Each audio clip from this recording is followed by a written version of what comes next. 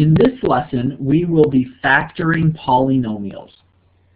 What you need to know before we can factor polynomials is some knowledge of prime factorization, finding greatest common factors of polynomials, which there's a video about that if you want to check that out, and the distributive property. We're going to review these things before we get into our actual lesson, but it'll be a pretty brief review. Finding the greatest common factor.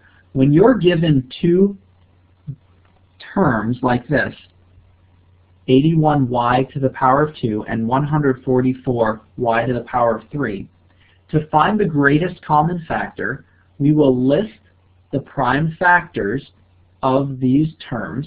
So you can see this 81y squared is 3 times 3 times 3 times 3 times y squared. That's called a prime factorization. All right, and then 144y to the power of 3, the prime factorization is 2 times 2 times 2 times 2 times 3 times 3 times y to the power of 3. That is the prime factorization. And the next step for finding our greatest common factor is to identify which parts or which prime factors are common between them. In this case, 3 times 3 times y squared is a common element in both terms. So our greatest common factor will be 9y squared. What I am not going to do is I'm not going to show these steps every single time. From now on, I'm going to assume that we know how to find the greatest common factor of two terms. We're going to be focusing on polynomials that have two terms. And I'm going to assume you know how to find the greatest common factor. If you don't, make sure to go back and watch the video on greatest common factors of polynomials. The second thing we need to remember is the distributive property. The distributive property states that any term outside of the parentheses can be multiplied or must be multiplied times the term, both terms, or all terms inside the parentheses. Here's an example. 2 times x plus 2. I would have to remember I'm multiplying 2 times x and 2 times 2 to give me 2x plus 4. So in other words, if I'm going to go backwards, I would factor 2 out of both of those terms. Now this is a pretty simple, right here, this 2x plus 4. That's a very simple binomial, and it illustrates the point pretty clearly that the greatest common factor, 2, is being factored out of both terms. So when we use the distributive property, we multiply 2 times each term inside the parentheses. When we simplify or factor, we're dividing 2, the greatest common factor, out of both terms.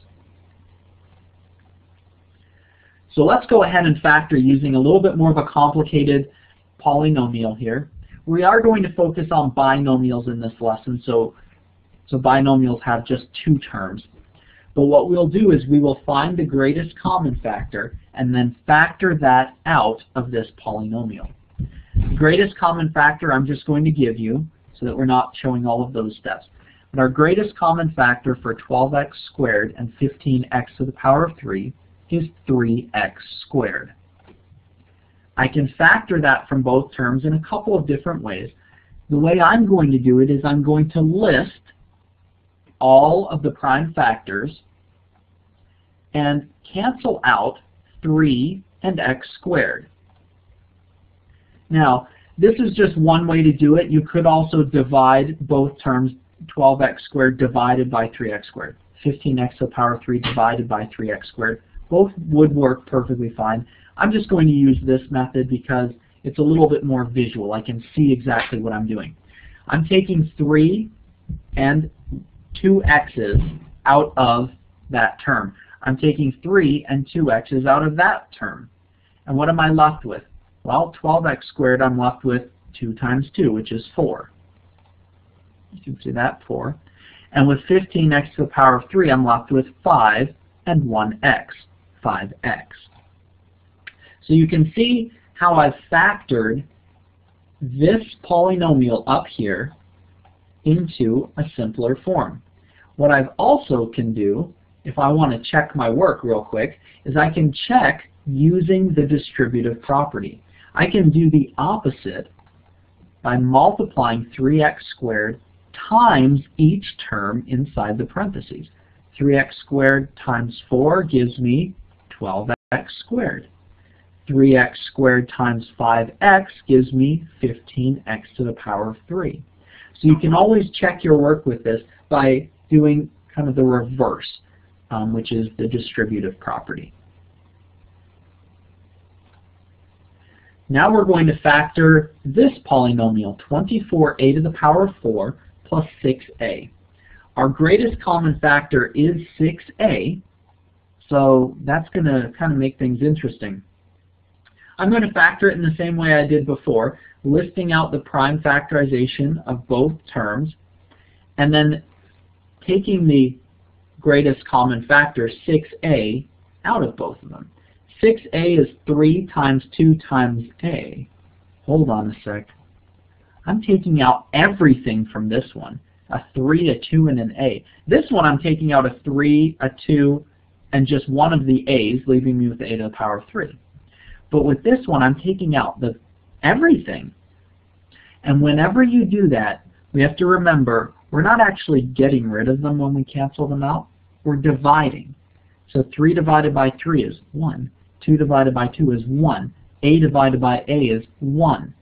All right? So this is actually 1 times 1 times 1. Normally, if there's anything left over, it doesn't matter because whatever we have, we multiply times 1. It doesn't change it. But when everything's canceled out, we have to remember that there is that 1. So this is the way that we would write this out. 6a times 4a to the power of 3 plus 1. And then if we turned around and used the distributive property, we would multiply the 6a times each term, and that would get us back to here. We can see that if 6a was multiplied times that 1, we would end up with our second term. If we didn't have that 1 there, we could never get it back to looking like this. In our final example, we're looking at 81y to the power of 2 plus 144y to the power of 3. Our greatest common factor, we actually solved this one earlier. Our greatest common factor is 9y squared. So we're going to take 9y squared out of each term, or divide each term by 9y squared. So I list out my prime factorization, and I'm going to cross off 9y squared, which is 3 times y squared. With this one, I have 3 y's, so when I take out y squared, I'm left with y to the power of 1. With this one, I have just y squared, so I cancel that out completely. That leaves me my first term factored will be 3 times 3, which is 9. My second term factored is 2 times 2 times 2 times 2, which is 16. And 1y, we can't forget about our y at the end. Again, you can check using distributive property. 9y squared times 9 would give you 81y squared, the first term. 9y squared times 16y would give us 144y to the power of 3. So factoring out greatest common factors from polynomials is kind of nice because we can always check our work when we're going forward. And that is everything about factoring polynomials.